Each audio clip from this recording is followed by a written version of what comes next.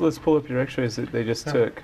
Pain is a thing of the past. It doesn't hurt. For Gustavo Tostado. You really put me together there, huh? After years of discomfort in his ankle and foot, he now has relief. I couldn't go on a field trip or on a showing because my ankle, I just couldn't get out of bed or I couldn't get out of my chair. Thanks to a guy who knows a thing or two about feet.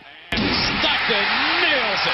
It's kind of a coincidence. I didn't plan that. Former Texas kicker Kris Stockton. Is that you? Was that you? He's like, yeah, that was me. I was like, whoa, man. Now an orthopedic surgeon is helping people like Gustavo Pretty back to normal. get back on their feet. We shifted the heel over. Gustavo had a large cystic defect involving a bone in his foot. It was an ongoing thing. So Dr. Stockton used a bone graft from right below his right knee to regenerate the cartilage in his ankle. This is a rare circumstance. I mean, I've done a handful of these, and they seem to have done quite well. A little different than sending 100,000 people into a frenzy. With Kris Stockton. But Stockton's work, just like in the burnt orange, is helping bring people to their feet. It's very fulfilling to help patients and return them to function and activities that they enjoy. So it's a good part of our job. I'm Will Sherritt for Spectrum News.